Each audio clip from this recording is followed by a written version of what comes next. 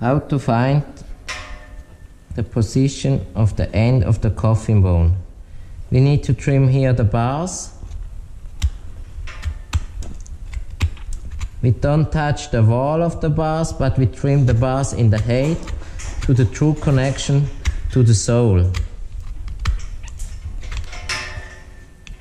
Then we trim here at the wall, that we have here no dirt inside, a proper connection, that here in the corner you can really see the connection here from the bars to the wall.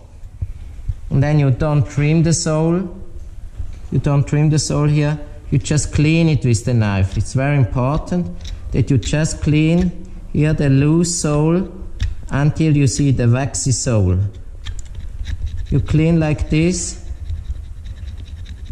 you don't cut, you just clean until you see here the difference. Here's the white stuff and here is the yellow waxy sole.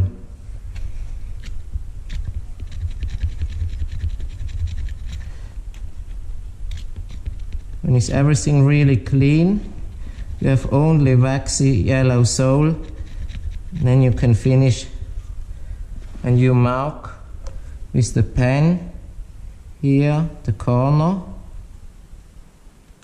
and here 5 millimeters in front you make the marker. Here you need this dot to measure the depth from the wall down to the dot, and here is the position of the end of the coffin bone.